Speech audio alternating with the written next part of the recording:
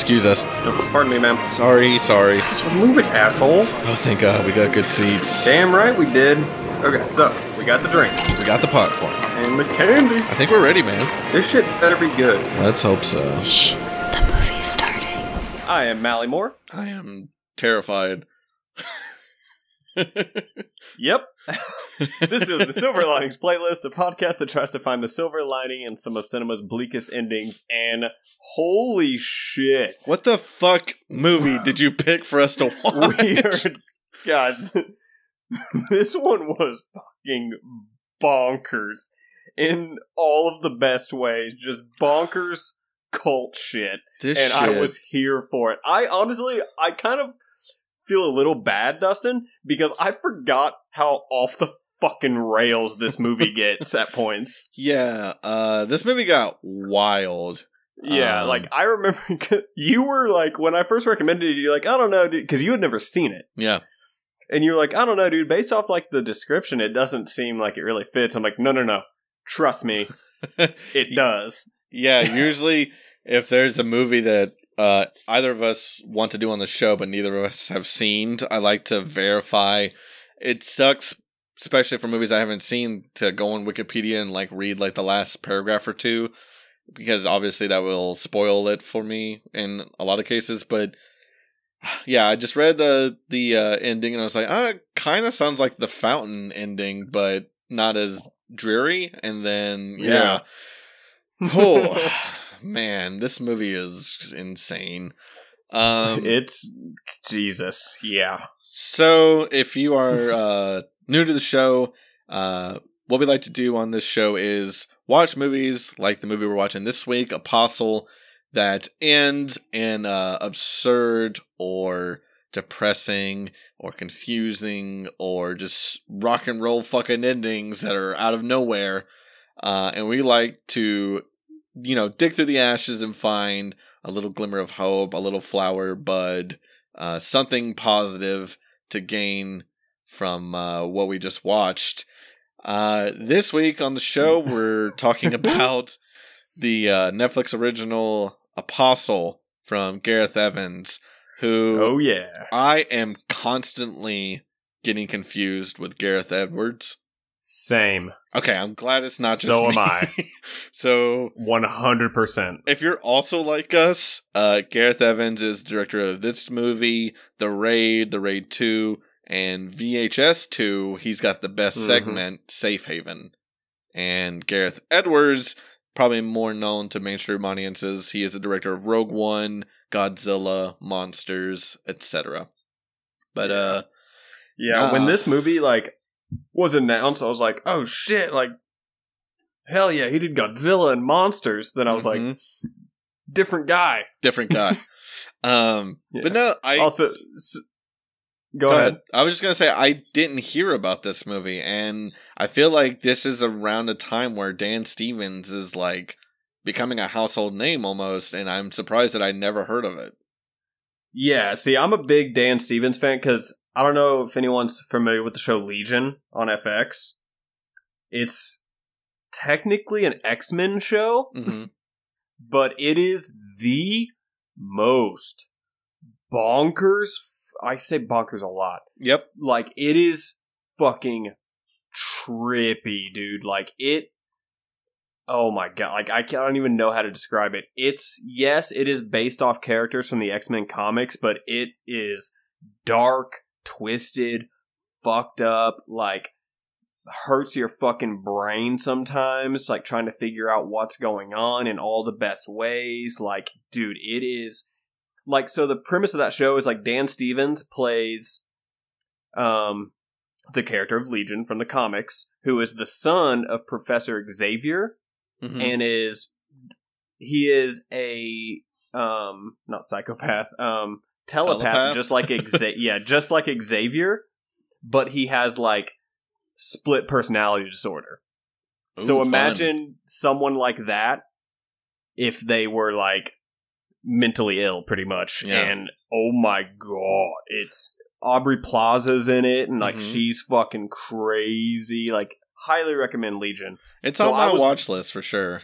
It's 3 seasons, all solid. All right.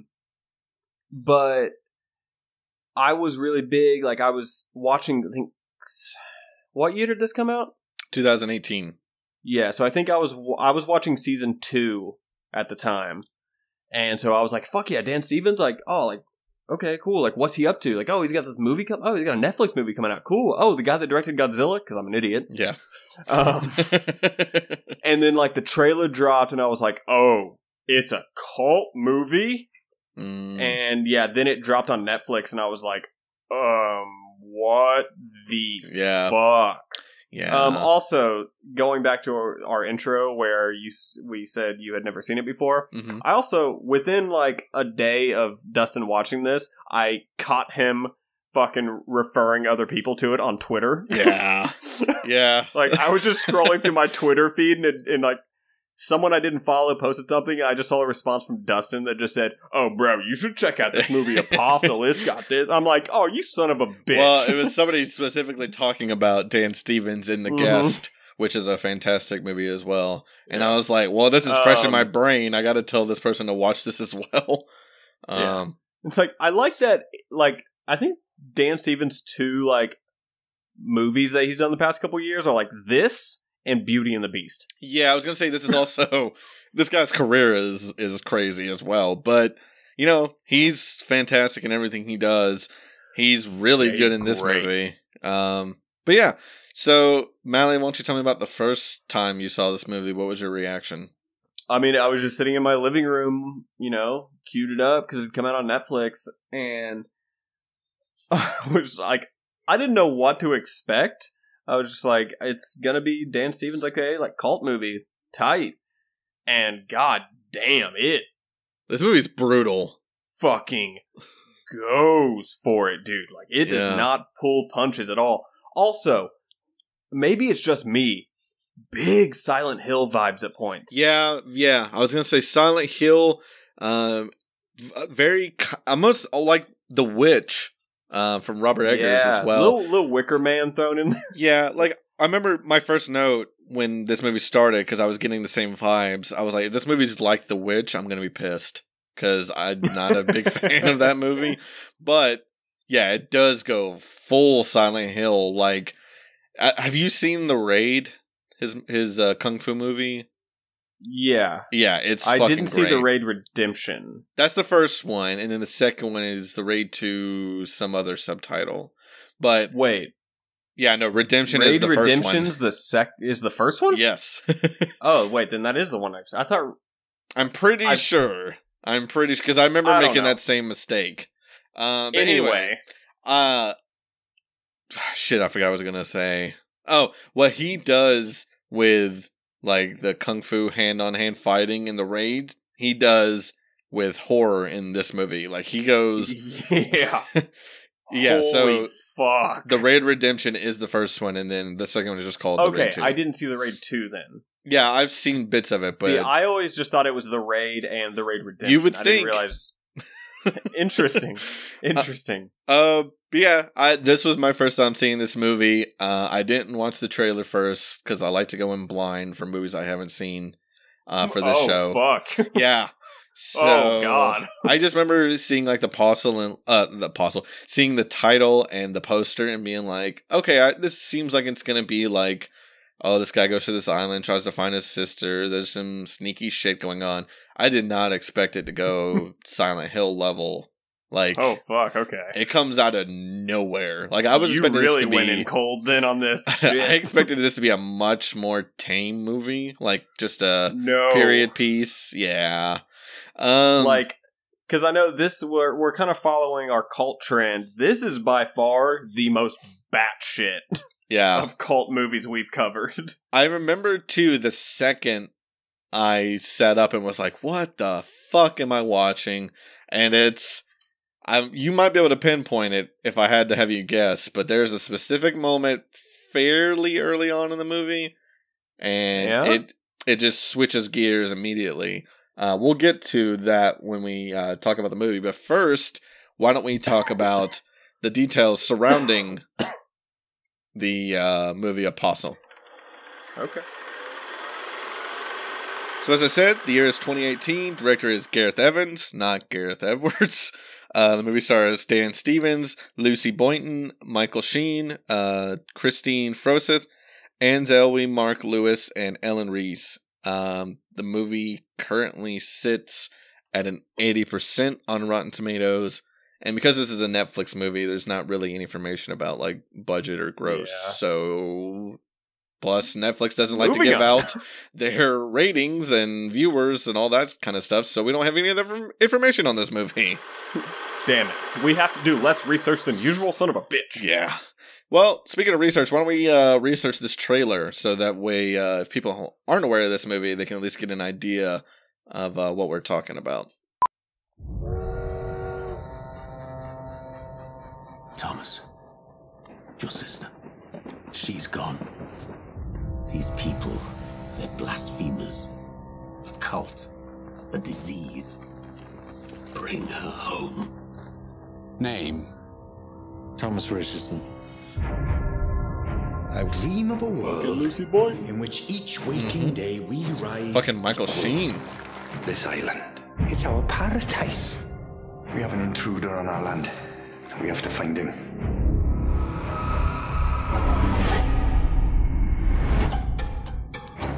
Your eyes. They've seen things. Who are you?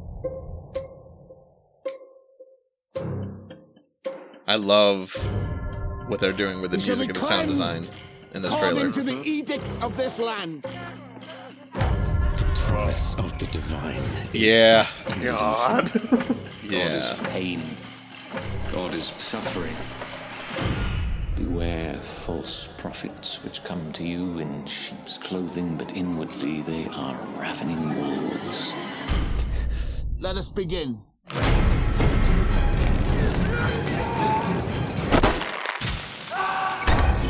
Oh. Sound like a... Yep.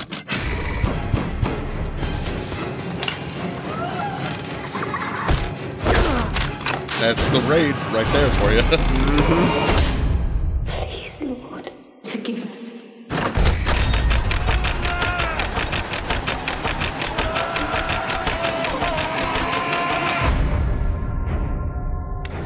I think they gave away a little too much in this trailer. A little bit, but also... God damn. Yeah. Like, they give away a little too much about the hooded dude, like, and all that kind of, like, what's really going on here stuff. I think that would have been much better to keep that stuff under wraps. Yeah. And for sure. Also a little too much with the whole Jeremy Quinn thing that happens at the end of this movie. That would have been a better surprise if we didn't see him getting put into the torture device and everything, which we'll get there. But yeah, other than that, a fantastic trailer. Like I said, the music and sound design combination with the switchblade and everything is fucking great. I love when trailers do that. They can find that little motif to tie everything in. So, oh, for sure. Why don't we talk about the movie? The opening shot of the trailer is also one of the opening shots in the movie, but I was getting very Shining kind of vibes with the sweep over the lake there. I love that. Yeah, and I also was getting some Wicker Man vibes, like you mentioned too, but, you know, this movie goes, we talked about Midsommar a couple weeks ago. This movie goes in a different direction than that. That one has way more Wicker Man vibes. This goes in the Silent Hill direction. Like, good Wicker Man vibes. Yes. I mean, it's like just Wicker Man. It's like Silent Wicker Hill Man. Just the old, the letter at the beginning of, come to this island alone and save me. That's very Wicker Man right there. Oh, 100%. But yeah, I like that they subverted that and went in a totally different direction. Where do we want to start, though, other than that? Because I don't even fucking know. Should we go talk about Dan Stevens, since he is the lead star? God, he's so fucking good. He is. It was weird, like, because, I don't know, like, it's... Because, again, the first time I watched this was after, like, watching Legion, where he does an American accent. Yeah. And it's like one of those things where it's like I didn't realize really until The Prestige that Christian Bale was actually British. Oh yeah, like I had no idea. Yeah. And so Dan Stevens, like when he starts talking, I was like, "Oh, he's doing a good." Nope, that's his real voice. That makes sense. Well, I like he's got this real fucking grit to him. Like he's talking through his teeth, like he's got a mouthful of just. Like, he's just been biting on his cheek for a century. Like, I love the delivery he's got in this movie. He's seething, like, and he's got a... grizzled as fuck. Well, and it's great that they hold off as long as they can to tell you why he's like that. And the scene of him in China... my favorite part of the movie. It is so fucked up, but it is such a beautiful scene. That... cinematography, the lighting, like just fucking camera, that rotating camera shot, dude. God. Just on his knees, having his arms stretched out by rope, and just in front of that burning cross is, it's a Renaissance kind of painting. Yeah, you don't and see. Then, God, the fucking yeah. I mean, I love that we don't cut away from it too much, but we also don't get all of the gory aspects of that branding. Right. Like, I love that it's not about him being tortured. It's about him losing his faith instantly. Yeah. Like, immediately, he's like, my whole life was a lie. Like, right down to it. And it's great that they don't give you that up front. I love that that's, like, almost 3/4 of the way through the movie that we learn about that. I will say, like, earlier, like, kind of when you see, like, him getting the letter and whatnot to go to the island, I kind of wish he looked like that the whole movie. Like, just fucking long hair, bearded, just like fucking... I was like, that's the fucking Dan Stevens I'm here for. Yeah, I mean, we talked about it. He's been in some movies. He's even part of the Disney-verse at this point, but I just don't know why he's not a bigger household name. Maybe it's still kind of early on in his career, but this dude deserves... A lot. He needs to be in a lot more stuff. He's been in a decent amount of stuff, but he's not like, he hasn't gotten that big breakout thing role yet. Yeah. I mean, let me see. I'm going to look up what he's got in the works. I'm sure a lot of people probably know him from, what's that fucking British show? Is he on Downton Abbey? Yeah. Downton Abbey, yeah. He was in The Call of the Wild. I didn't see it, though. Lucy in the Sky, which I have wanted to see, but I haven't seen it yet. I have not seen that. He's in Her Smell. Have you seen that? The Elizabeth Moss movie? No. Is that like the Elizabeth Moss, like, punk rock movie? Yeah, I tried watching it. You might like it, actually. And I don't want to tell you why, but I know you would at least be interested in it once it gets to a certain point, but I couldn't make it all the way through. Interesting. I just wasn't a big fan. Yeah, I mean, he's definitely done work. But he's flying under the radar. The Guest was like the biggest thing I remember him being in that, where he was like the main focus of it. Yeah, well, besides Beauty and the Beast. Yeah, but I mean, he's also under all that makeup and shit. So yeah, which oh my god, the BTS videos of him like in the fucking CGI suit, like with all like the big padding on him, he looks so fucking hilarious.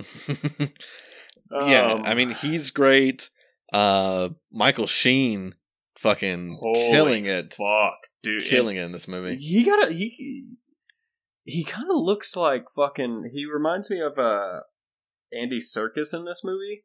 From Andy Serkis from fucking Avengers, Age of Ultron, and I guess also Black Panther. He's got a very, very similar look, yeah. Yeah, but god, dude, he's just fucking crushing it. I mean, he always fucking crushes it, but like, he's...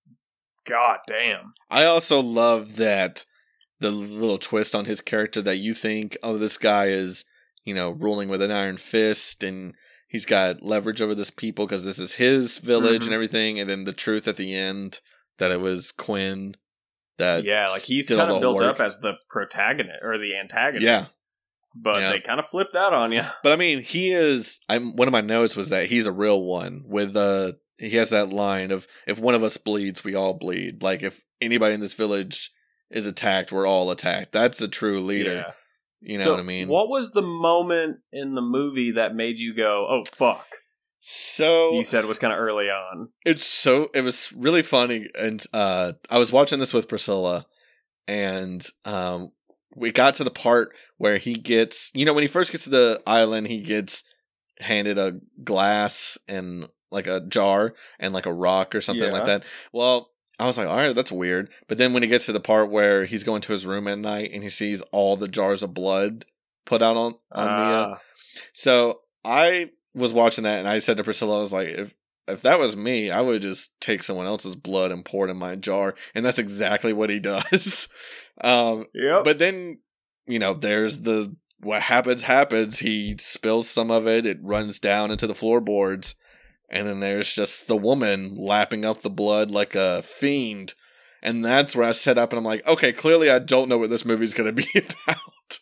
I was like, this just went up to 100 real quick. Yeah. Yeah. It's like... if you hadn't seen... Because, I didn't realize you didn't watch the trailer beforehand. Yeah. I had no clue. That's amazing. I wish I had been able to watch this with you because that would have been so much fun. That's Priscilla too. Was like, what the fuck was that? It's like in Parasite when you first learn about the bunker. You're just like, whoa, hold on.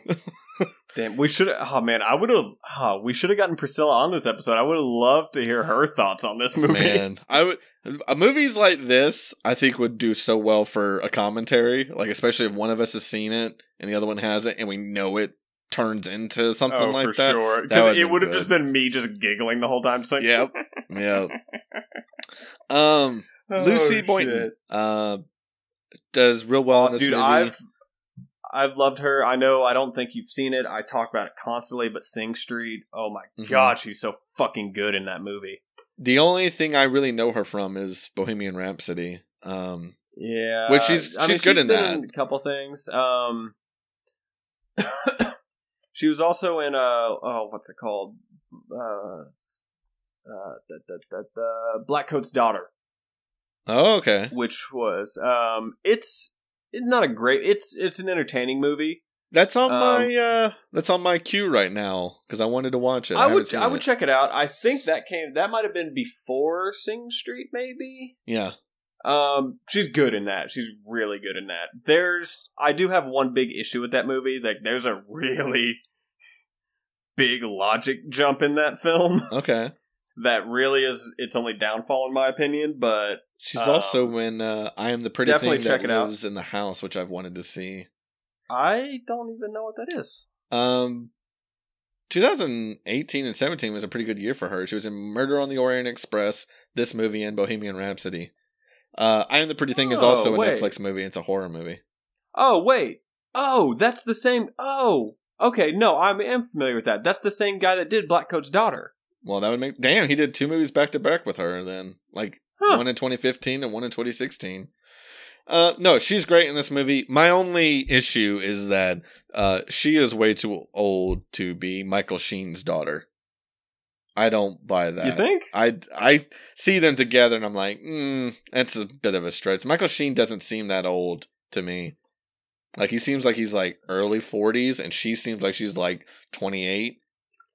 So, I mean, it's possible. Maybe, it's possible, but yeah, I don't know. She looks like in this movie she looks a lot like a young Nicole Kidman to me. I mean, neither here nor there, but in the face, I can see that. Yeah, but no, she's fantastic in this movie. I love that there's not really much of a love story between her and Dan Stevens. Like, there's not time for that. I think that would have dragged it down. Yeah, there's not time for that in this movie. This movie goes. Once one thing happens in this movie, everything happens in this movie. like you said, 0 to 100 immediately. Yeah. Like once it's like, oh fuck, oh god, oh Jesus, oh god. Yeah. Like just for the next hour. Can I tell you, you'll appreciate this, but as I said, I was watching this with Priscilla. We didn't watch the trailer, so we had no idea what was going to happen, what was going on.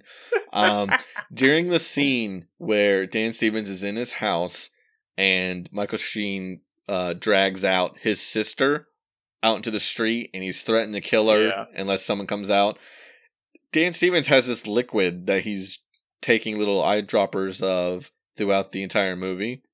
I'm guessing some kind of medicine or something that he needs. Did they ever really fully explain that?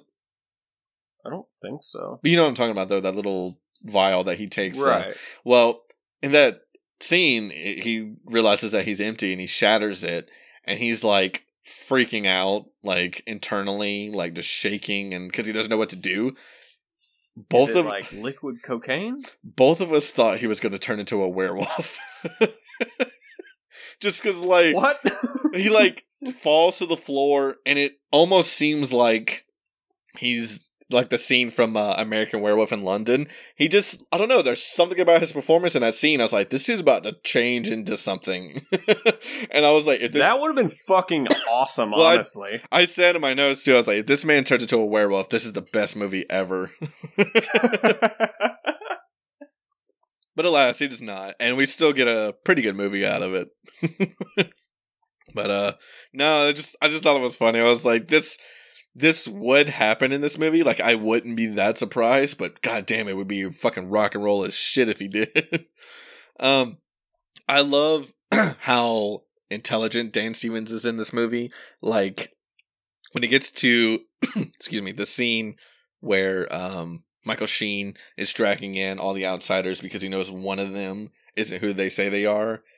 And I got this little, you know, he's going down the line, Michael Sheen is, and making all these guys recite his specific Bible that he's made for the island. And you realize Dan Stevens didn't do his homework. And he gets super lucky there with that guy who is also there to kill Michael Sheen. But the fact that he's smart enough to make himself the victim there. I mean, I don't think he intended to be stabbed, but I think showing his honor by trying to defend Michael Sheen, in which case saved Michael Sheen's life, because for sure he would have died. But dude, that guy getting impaled by all the different spears and then just standing there was so fucking intense. Like, I mean, that's, like I said, if you've seen The Raid, you know what this guy can do with action. And you get very little of it in this movie, but the parts that you do get are fucking worth it. Like, every single action scene is intense. Another thing we don't get a lot of in this movie is comedy beats. Yeah. And there's one we kind of glossed over towards the beginning. Did. Yes, we did. God when he's damn on the boat. Yes. Dude. Oh, I have never laughed harder at anything. Neither have I. And like I said, I didn't know what this movie was. When this happened, I laughed to tears. And Priscilla was just mouth agape. But there's like a fucking goat freaking out. Dude, he yeets that goat into the fucking ocean. Dan Stevens is like trying to like calm this goat. This guy sitting across from him, he takes it. And by the feet. He doesn't throw it. He slides it like he's playing shuffleboard. He straight up yeets that fucking goat off of the edge of the boat. And he's just... I love that is... Because that's the same guy that he switches the invitation to the island with to throw off the scent that he's the betrayer. Like, I love that comes right after, so you get the justification of, oh, well, this guy deserves whatever's coming to him. Like that. But goddamn, like, it's so funny. Just fucking slides this fucking thing. Like, never in my mind did I think, like, if I look at a sheep, I don't think I could slide that 10 feet across these. I could bowl this thing floor. down the lane. Like, it's so, like, the sound, like, the sound of the goat. Yes. Is what makes it so funny. It's so funny. Dude, and it's so quick. Like, Dan Stevens doesn't even have a chance to calm the goat. The guy just grabs him on the feet and throws him down this fucking boat. He's like, only she decides what lives. Yeah. I think you just made the decision. I mean, if you haven't seen this movie, we haven't spoiled too much. I highly recommend you at least watch the first 10 minutes just to see that. Because holy shit, that's worth it. Let's talk about the score. I found the score in this movie to be... That is a perfect representation of me handling my problems in 2020. just no time for that shit. Yeah. Nope. I found the score in this movie to be really effective. It's I don't know who composed it. I'm gonna look it up right now, but it's rad. Like, it's just so intense. Everything is so tense in this movie, and in no small part to the composer. Let me see. Composer or music by, I guess. Fill dead air. Yeah. I don't know. Is there anything you want to talk about while I'm looking this up? Matt Flannery. Matt Flannery. Okay. Is his name. Well, that's the cinematographer. Oh. Yeah. My fault. But also, shout out to Matt Flannery, because god damn, this movie looks good. Oh, music by Fahar Yusuf Kamal and Area Prayoki. All right, well, shouts out to him, because... Yeah, I guess. I mean, this is the cinematographer. Really, this is Gareth Evans' cinematographer. Like, he did The Raid 2, and this movie. So, and Rogue One, different guy. Yeah, Rogue One's a different guy, yeah. But no, I'm not even jokingly, I'm still gonna fuck that up. Yeah, that's alright. I mean, I probably will too, because there's not a whole lot of Gareths in the film industry that are prominent like that. So, I mean, Gareth Evans edited this film as well. He's director and editor. No shit. And writer, so... Okay, so the two people that scored this, I mean, their credits are the Raid movies, VHS2, ABCs of Death, like, so it's, his composers. All right. So they're known for doing heightened movies, like either action movies like The Raid or horror like this in VHS, which I gotta say, we briefly talked about it, but his little segment in VHS 2 is worth watching that movie alone. Like, the rest of them are fine, but Safe Haven is fucking crazy. That's the Filipino one, if you remember anything about that movie. Which also has the unfortunate experience of being named the same as a romantic drama, Safe Haven. So, yeah. It'd be funny if somebody recommended that movie and then they ended up watching the VHS one. That'd be pretty funny. Alright. Should we jump to the more horror aspects of this movie? Like when we do get the reveal of what is happening. So, correct me if I'm wrong, but Michael Sheen and his two brothers came to this island to escape living wherever they lived in, London or whatever, because they didn't, they wanted to live by themselves and start their own village. They came to this island, they found this deity that was there, and they realized whenever they fed her blood that she would make the floral grow, like the plants and trees and everything. Right? Okay, and so... pretty much made the island prosperous. Yes, so they decided, we'll set up shop here, we'll farm, we'll grow a community, and we'll just, give her blood sacrifices to keep the island prosperous. And by the time Dan Stevens gets there, there's not a whole lot going on. They've run out of things to give her, right? Like, the ground isn't as... what's the word I'm looking for? Like, it can't grow crops as easily. Pretty much, yeah. Like, because this is kind of one of the big reveals is that, they were feeding it animals and all this thing. Yeah. And they ran out of animals. Quinn was like, feed it humans. Yeah. And that's kind of where the big, like... tension between those two grew from. Yeah, that's the word. Sorry, I was like, could not think of the word tension. Yeah, between Martin Sheen and the Quinn character kind of came from. So the first... Quinn's like, he was afraid to do what was necessary. He's making the tough calls. Yeah. Yeah. I guess the first instance that Dan Stevens realizes that something otherworldly is going on is when he's in that tunnel trying to get to where his sister is being kept, and Michael Sheen, is waiting there with the gun at the top of the well, and he decides to escape through that little tiny tunnel crawl spacey thing, and he sees that scene. Oh my god, that is my nightmare. I'm extremely claustrophobic, terrifying. Yeah, and he's barely got even a foot of headroom above that dirty, I gross think I texted water. you during that scene. I was like, I forgot how terrifying this is. I mean, even as an actor in that scene, I don't know if I'd be able to do it. Like, it's skin tight. Sure.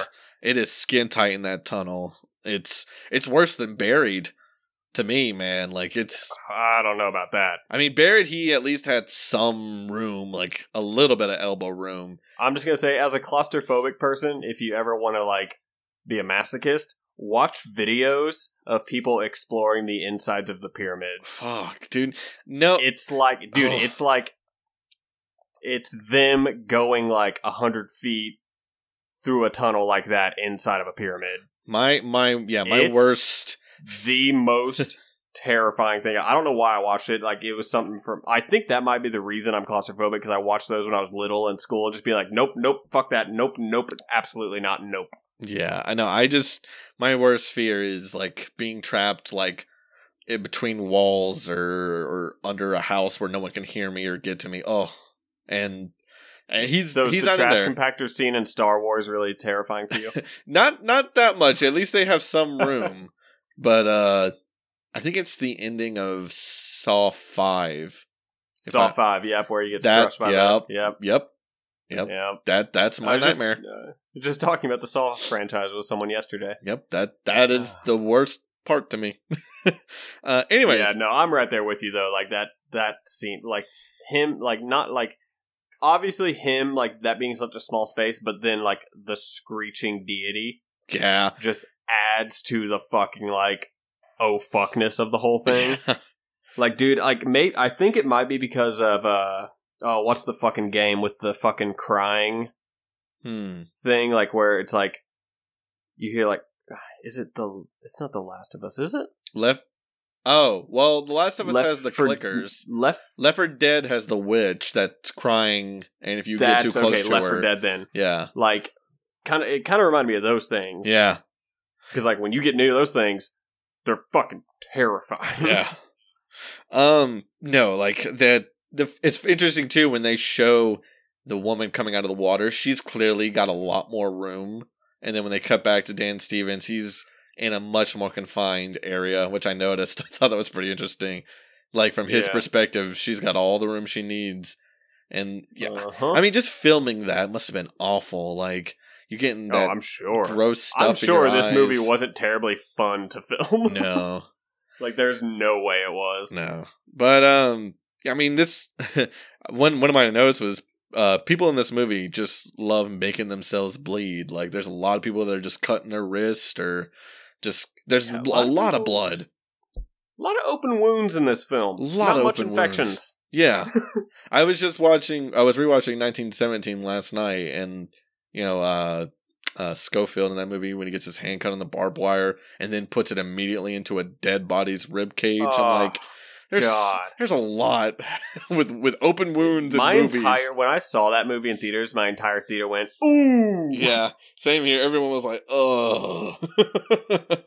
So much infection should be happening that's not happening in movies. Anyway. Moving on. Yeah. Do we want to talk about Quinn and Jesus Christ, the scene with him and his daughter and the little boy Jeremy? I mean, there are some great movie assholes, like just people that are total dicks in movies.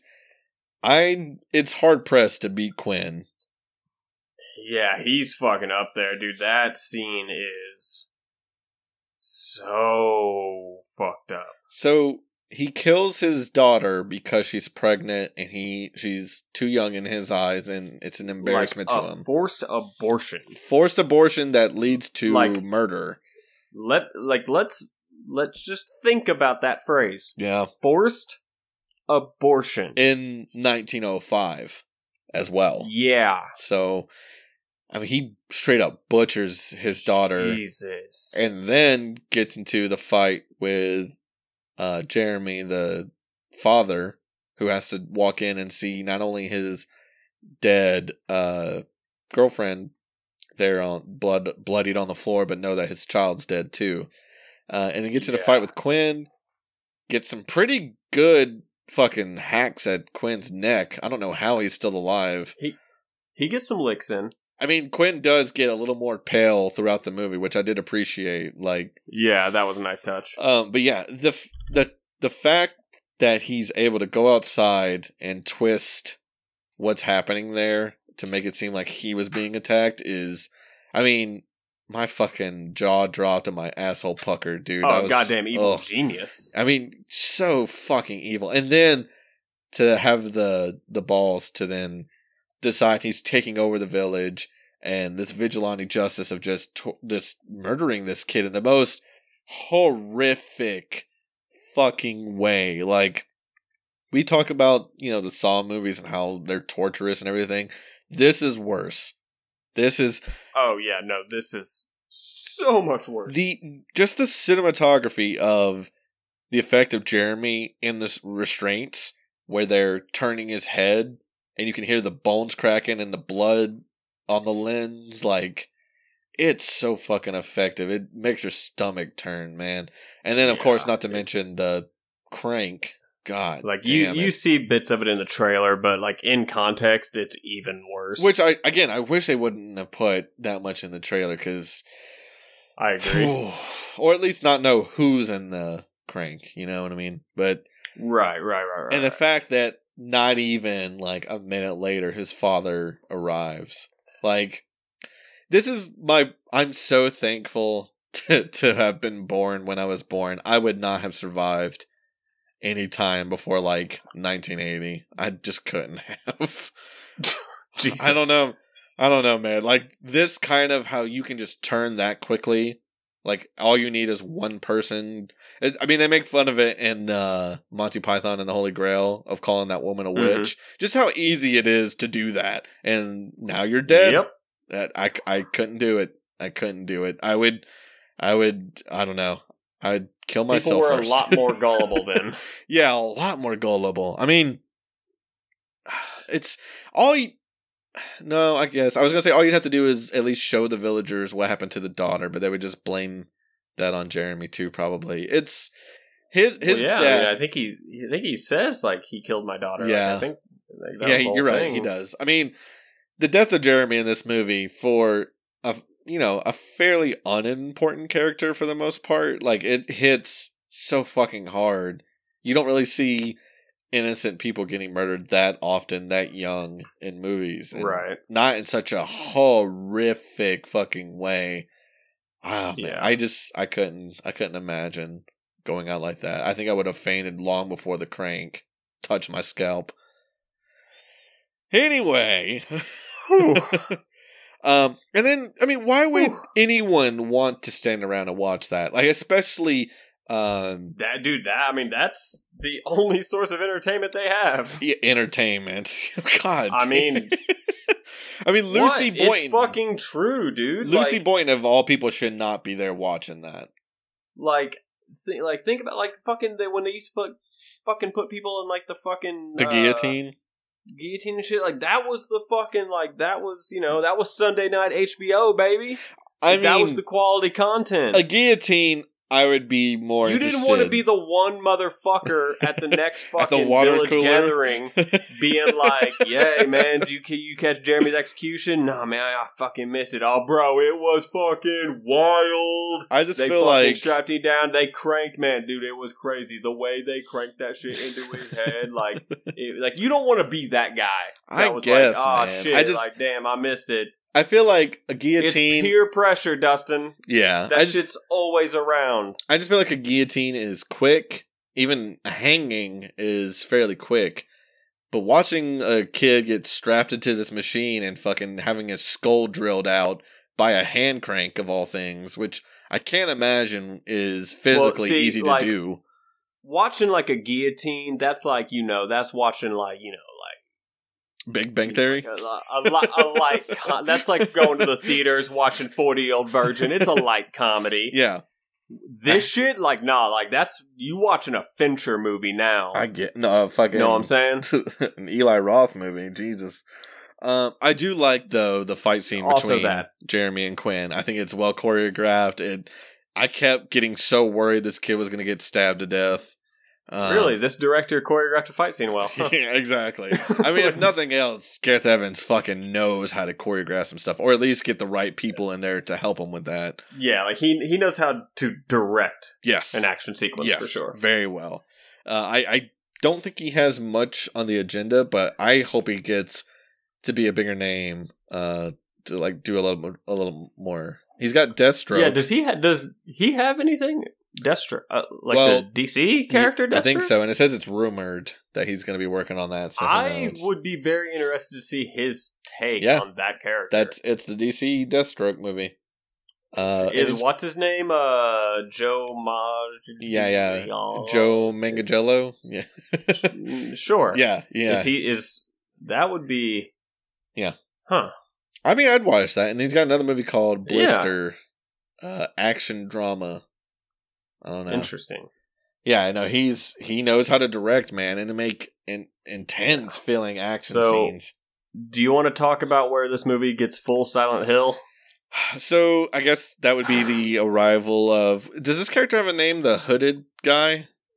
I don't think they refer to him by name. I think in the plot summary he's called like the grinder or something like that. The grinder, really? Something like that. I mean, it's fucking correct. Yeah. But Jesus Christ. It's something like that.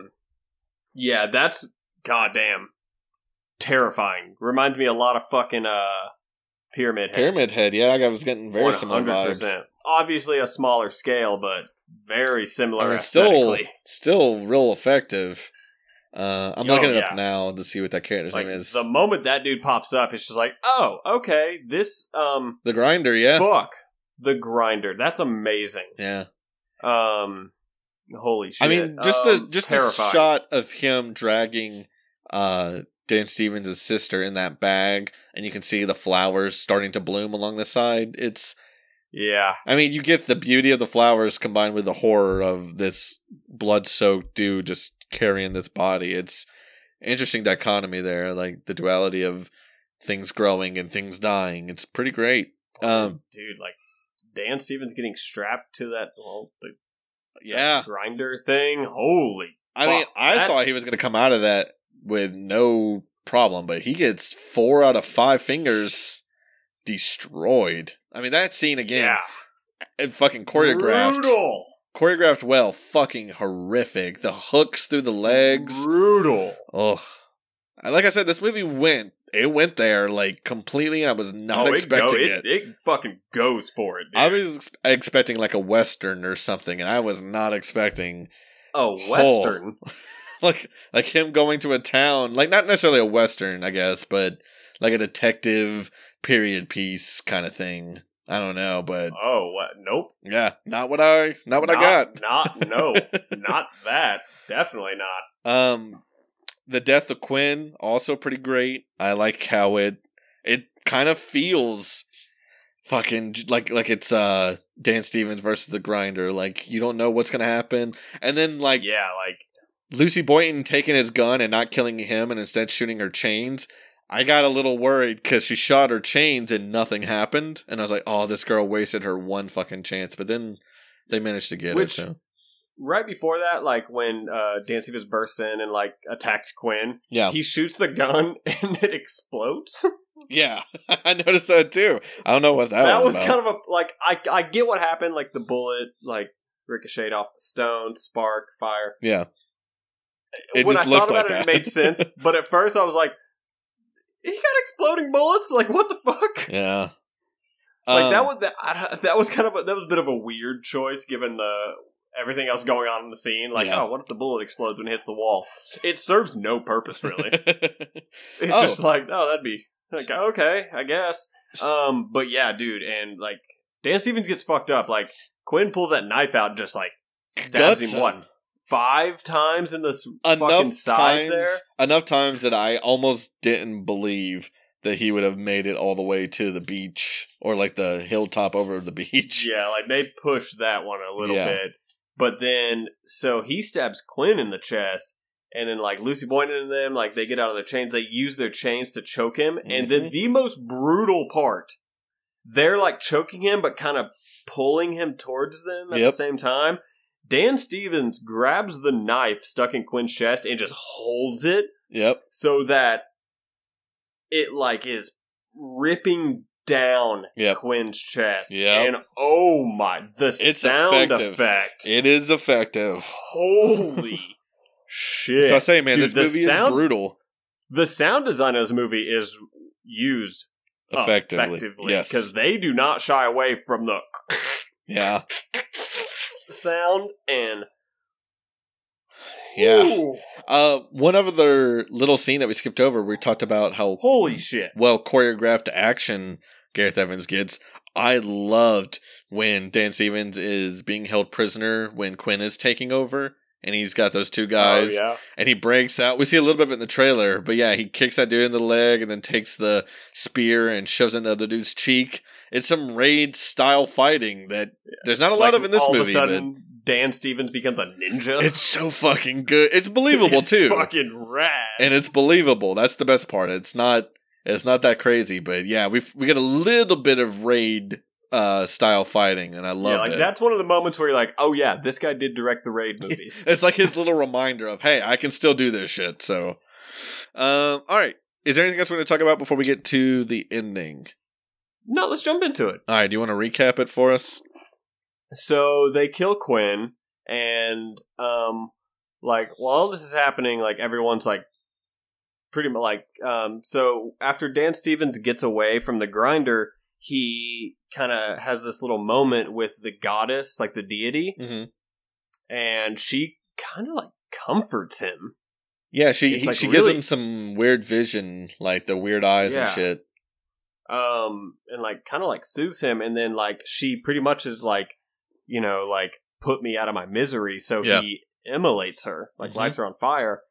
And then, so that's burning down, and everyone in the village is like, yo, fuck this. Yeah. And they're like running to this boat to try to get off the island. And so he goes and like, they kill Quinn, but, you know, Dan Stevens is fucking gutted at this point. And missing 4 fingers, let's not forget that. And, and so like, he kind of collapses as they're running, and he's, you know, like, his sister and Andrea are like, you know, come on. He's like, no, like, you know, you have to go without me. Like, you know, pray for me. Like, get the fuck out of here. So they kind of have this little moment where, you know, with his sister, where he's like, you know, like, everything has always been so fucked for me, but you were always the light in life, and, you know, go live your life, and that kind of shit. Really, you know, beautiful moment.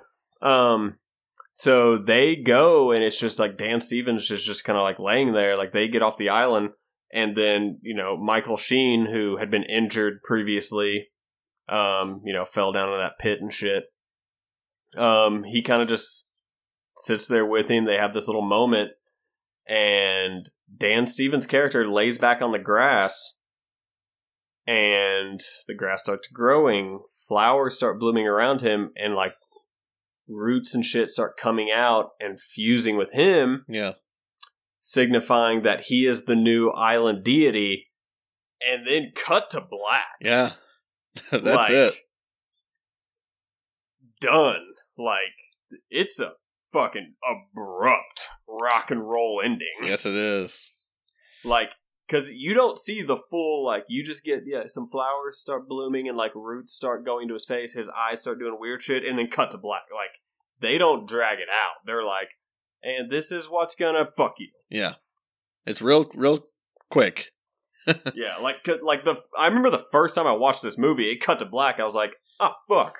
Like I thought my TV turned off, and then the credits started. I was like, oh, I like it though. It's a good ending. It's a good ending. Oh, great ending.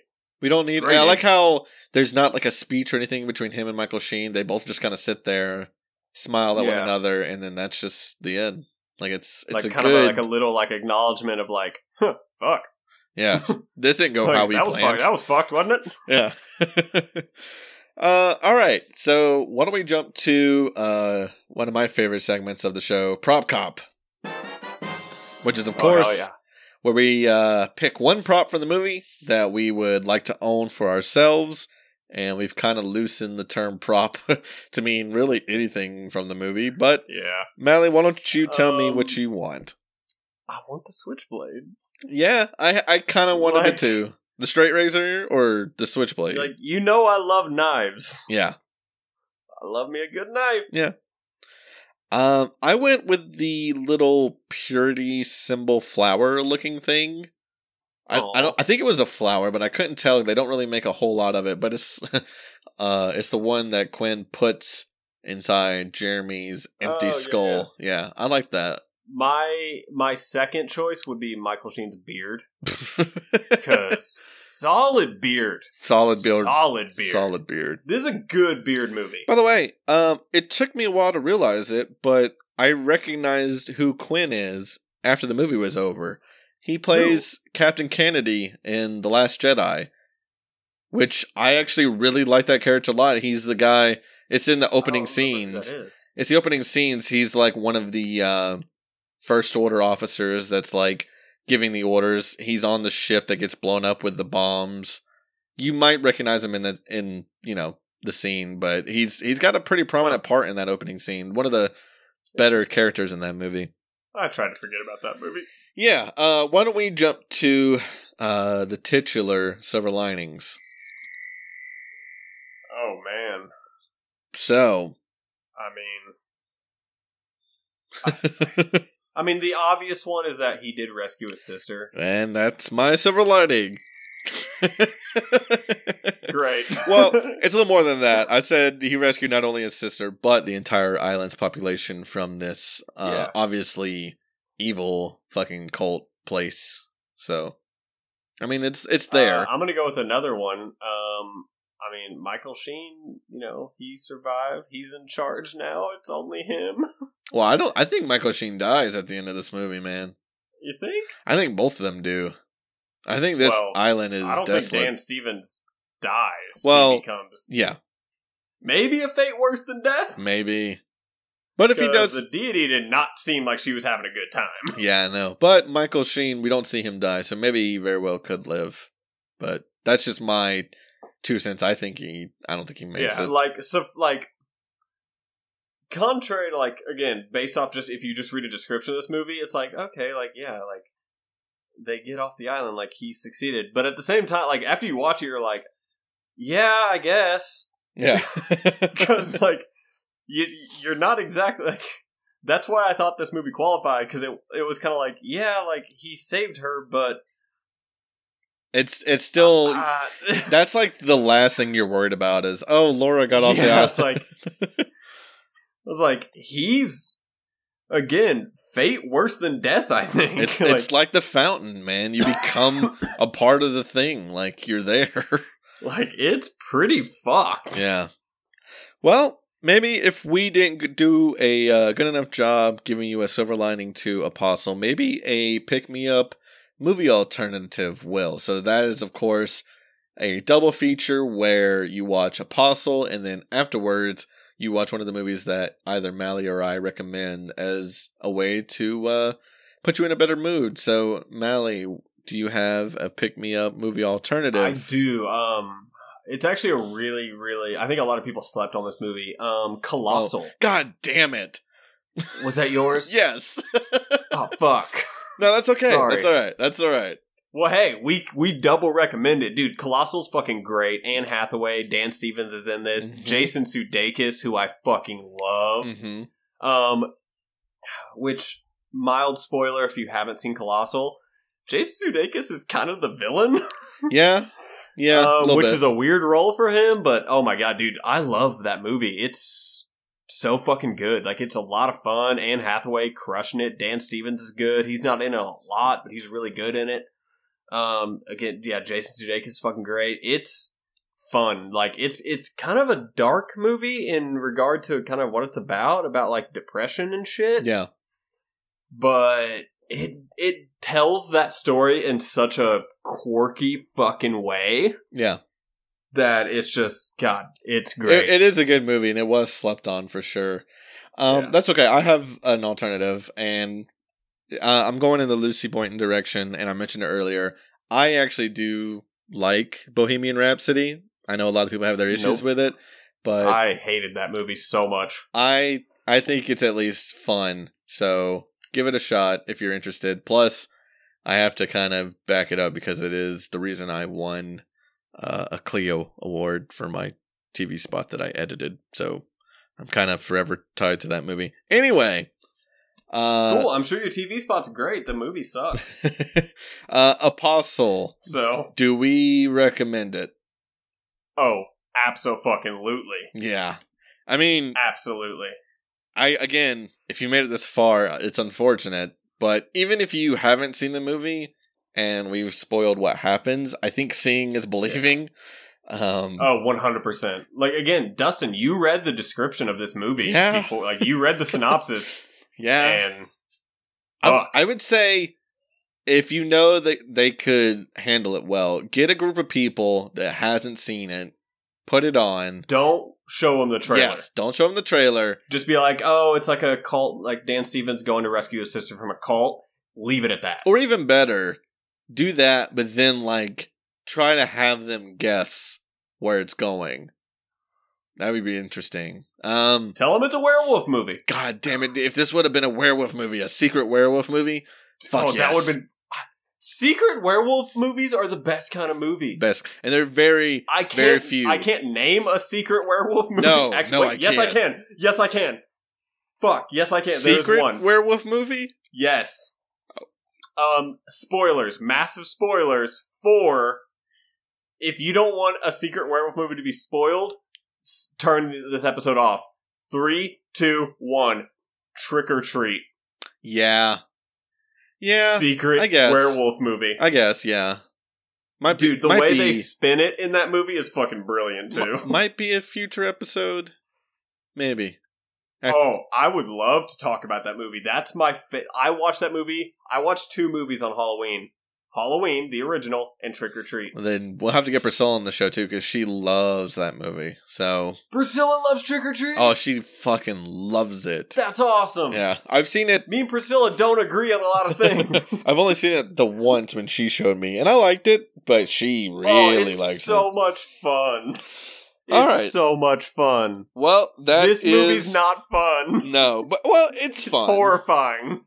I think this movie is fun, but it's fun in that it's horrifying. Yes, and now that I know what it's about, I think I can appreciate it more on an entertaining level versus what the fuck is this movie about. Anyways, that is 2018's Apostle from Gareth Evans, not Gareth Edwards. If you like what we do on our show, we have a ton of episodes for you just waiting in our back catalog, as well as a number of movies coming in the future. So wherever you're at right now, iTunes, Spotify, Stitcher, YouTube, wherever, please subscribe. Leave us a rating and some feedback. We would really, really appreciate it. That helps others find our show more easily.